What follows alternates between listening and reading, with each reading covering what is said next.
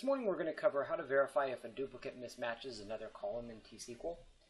And in this channel we haven't covered left joins or left outer joins very much, so I thought this would be kind of a good example of how to use it. Understand that there are actually numerous ways of how to solve this problem. I actually would use row number a couple of times. But in this example we're not going to use that. We're going to actually do the left join route. So the first thing I want to note is that we're going to be inserting intentionally duplicate values.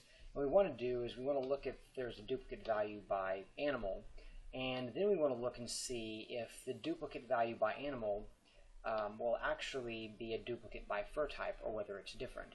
And this is very important in data validation in general. Now, like I said, you can use row number and you can partition by things in a way in which you don't have to actually go a further step, but actually want to go a further step.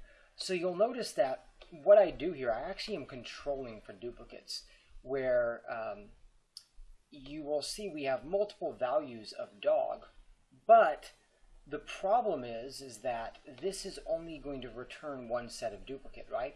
In other words, we have dog black equals, and this over here we're joining on dog brown.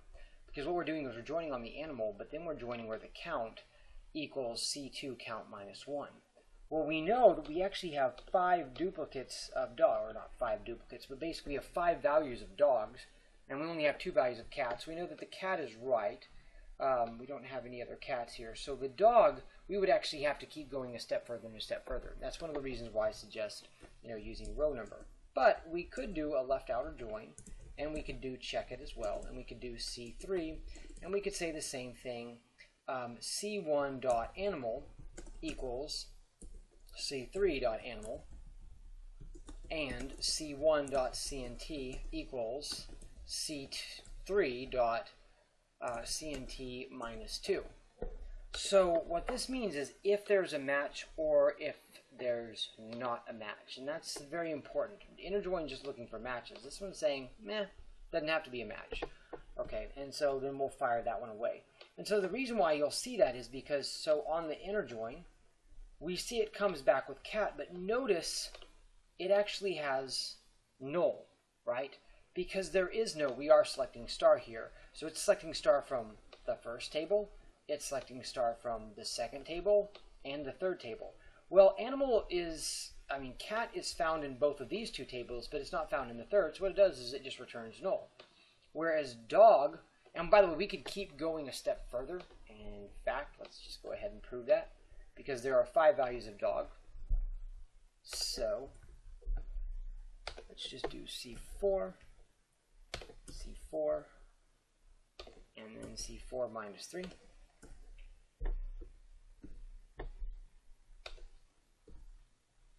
And we see cat continues to be null. Now, I'm going to remove this one, that was just to demonstrate. Now, let's suppose we wanted to see where there's not a match. And again, if you're fairly confident this would work, if you're fairly confident that you know that there's only one set of duplicates, then I could say where C1 fur type does not equal C2 fur type, or C1 fur type does not equal C3 fur type, or C2 fur type does not equal C3 fur type. So let's think about what we're doing here, and we have to cover all our bases. Now, bases, it's kind of a baseball analogy there. If you're familiar with statistics, you understand why.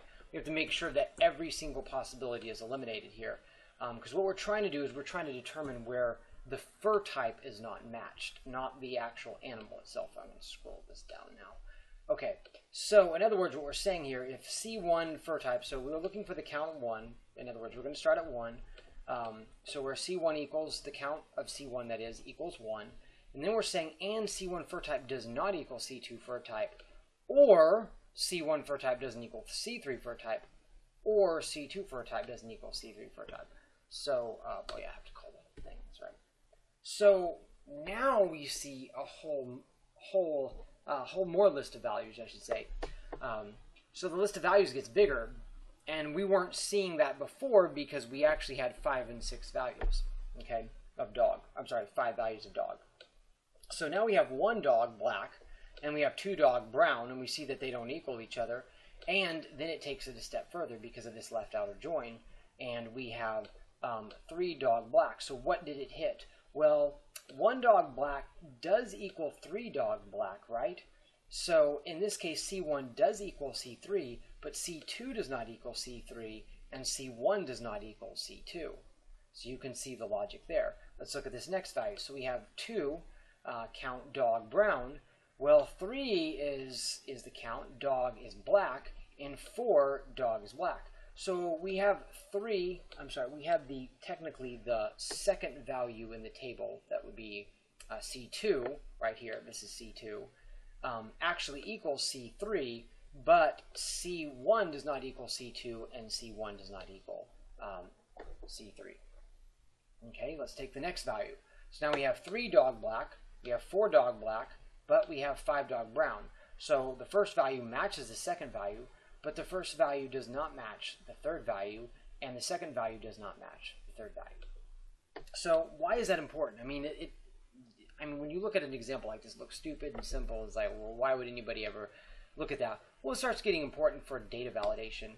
You can't necessarily, and I've seen a lot of people do this, especially developers, so this is just an important note to make, but you can't sit there and assume, or you shouldn't, I should say, assume, that just because you run across a duplicate column means, oh, I need to remove data. What happens if what you perceive to be a duplicate column actually turns out to have different data? And I'll give you a case in point.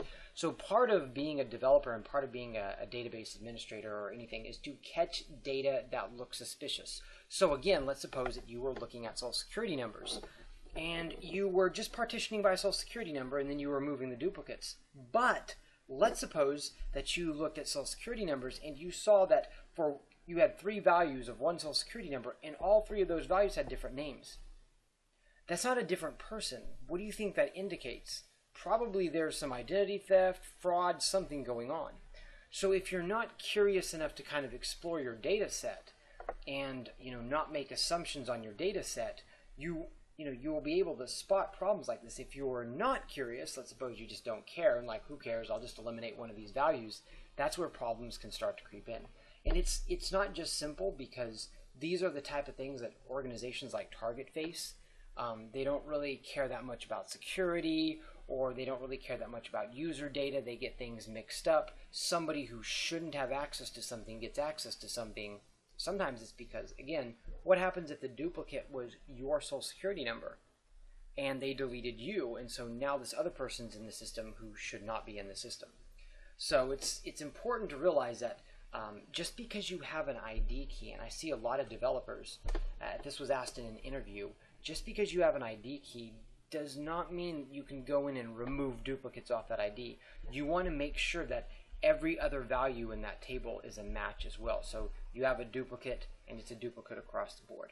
Now, that being said, this is just a great example of how to use a left join in the case in point, but I would highly suggest using row number instead, and then partition by multiple columns.